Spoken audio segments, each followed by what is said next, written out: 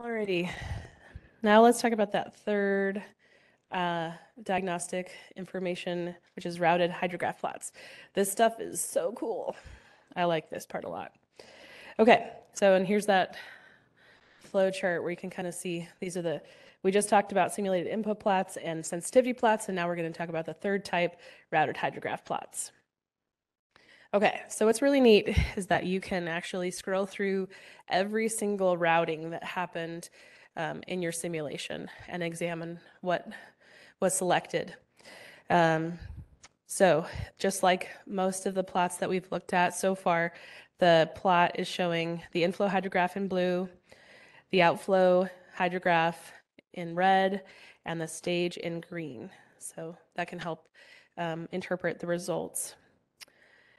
And then down at the bottom, you can see those parameters that you entered in, the user-defined parameters for top of dam, spillway, and inflow design flood. Those are being reflected in horizontal lines at the top of your plot usually, or wherever they happen to fall in terms of the stage. And then it's also got those three curves listed in the legend. When an expected or median simulation is run, there's only one realization, but 10,000 routed hydrograph events. So that's what Alan was describing a little bit earlier. When you're just running, that's how it creates the expected curve. Here we can see two routed hydrographs from a full uncertainty simulation. For this simulation, the user selected 100 realizations. And recall that for each realization, 10,000 inner loop routed hydrographs are computed. So you can see in this example, we're showing the difference between the realization that was the 5 of 100 event versus the 5,000 out of 10,000 event. And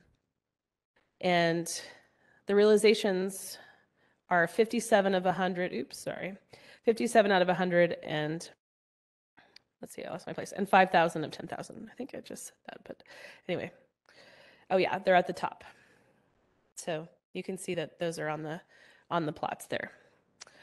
The left hydrograph has a peak inflow of 88,000 CFS, while the right has a peak inflow of 112 CFS.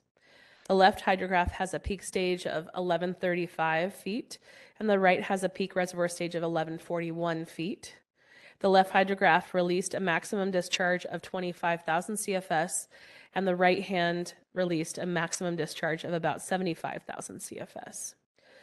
So this is another case where it might be good to check your y-axis and see if that's the same from plot to plot to make sure that you're kind of getting a good sense for what's actually happening there.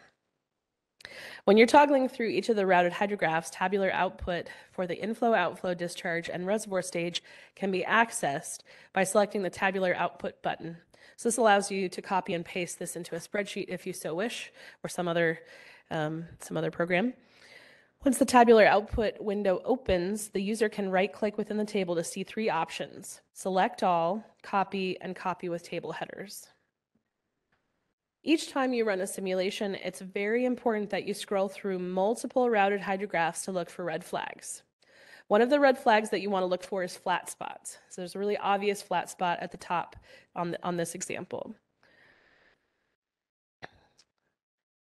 On the outflow discharge or the reservoir stage hydrographs is where you're often going to see these flat spots. And flat spots along the stage and discharge plot indicate that the stage storage discharge curve did not extend high enough and needs to be extended to higher stages. So that goes back to our lecture where we talked about extrapolating that curve.